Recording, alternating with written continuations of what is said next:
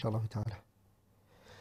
Ustadh, shukran. What advice would you give a husband who isn't fulfilling his responsibilities, like providing for his wife due to negligence, and he has the money? And what's your advice to the wife? This is something I've spoken about many times.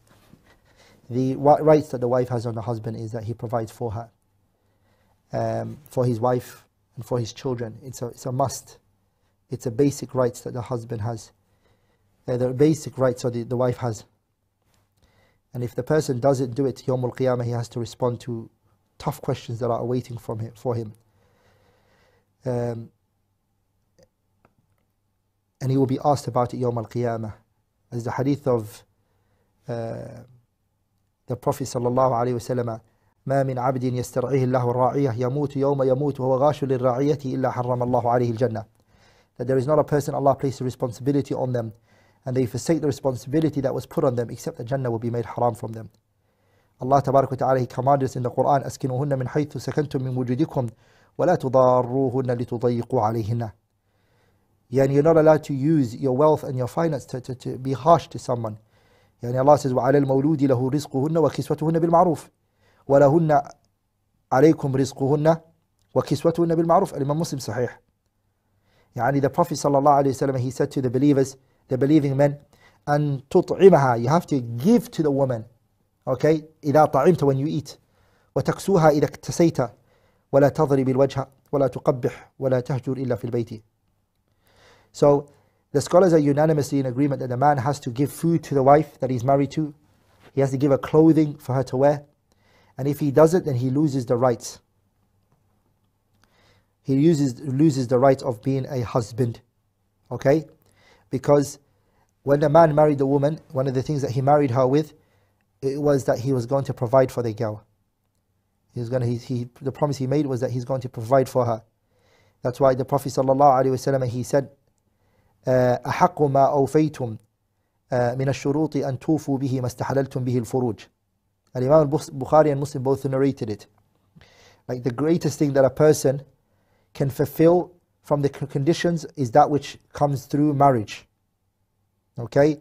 And Allah also said in the Quran, يا أيها الذين آمنوا أوفوا بالعقود. Fulfill the promises and the covenants that you made.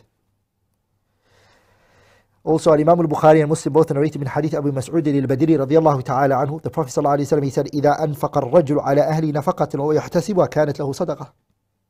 That if a man provides for his wife and his family, and he believes this is going to be a sadaqah and a way to get closer to Allah tabarak wa ta'ala, Allah will make it for him.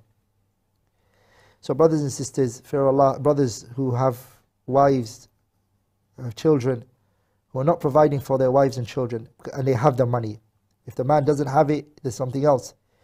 But if you don't have it, so if you have it, and you've got the wealth, and you're not providing for your wife, two things I want to say to you. The first thing I want to say to you is, where are you going to go from it, Yawm al-Qiyamah, when you meet Allah subhanahu wa ta'ala, and He judges you, and He accounts you for it, Yawm al-Qiyamah. What are you going to say to Him, Yawm al-Qiyamah? Allah subhanahu wa ta'ala.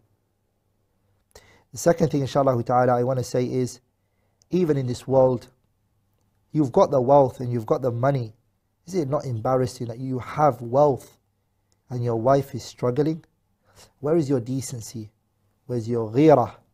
Where is your iman? Where is even your rahmah, the mercy in a human's heart? Where is that gone from that person? Now,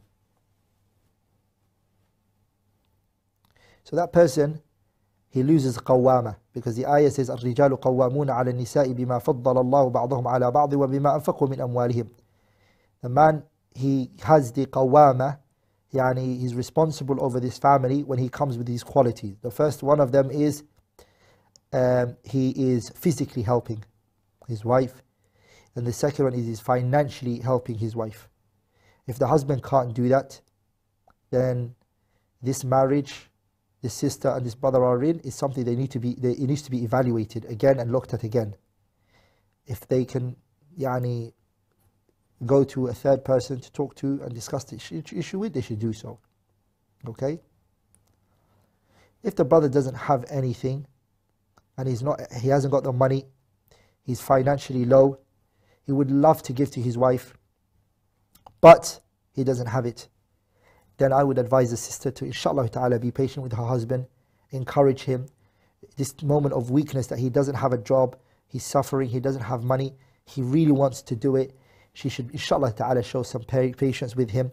And even him, in that meantime, since he doesn't have the money and he's not providing financially, no monetary help, what should be at least attained from him is kind words, reassurance all the time, because he's short in his rights. So he should always remind her, don't worry, inshallah ta'ala, I'm going to get a job, I promise I'm going to take care of you, don't worry, take it easy, this is just a moment that's coming, we just need to be patient, inshallah ta'ala.